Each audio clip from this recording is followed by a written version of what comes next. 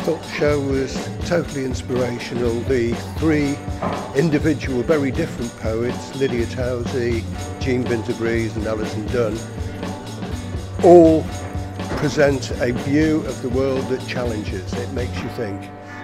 So that issues of inequality, discrimination, gender, all come up within their poetic work. It's absolutely fantastic, a wonderful show. Performance-wise, it was also very interesting that the way it was structured with the three writers both performing a set individually but also coming together on certain pieces and sort of speaking together, and sort of a call and response type writing and speaking as well, which was really exciting to see that. When I first saw 3 The Hard Way, I confess and thought this isn't going to be for me. Then it was one of those shows that really quickly you realise it's got stories for everyone, and the performances were so varied and interesting that you got hooked right from the first minute. The show was great, yeah.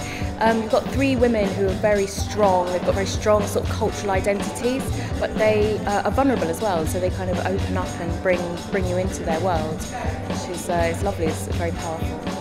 Prepare to laugh and to think and to sort of feel emotion as well. And I certainly left the venue feeling really inspired as a writer and poet myself. You just wanted to go home and write something. First of all, you've got 3 really adept professional performers that can give you a range of stories, of styles and something to capture you. Secondly, you're going to learn something, which I think is really interesting from a performer's point of view, that they can teach an audience.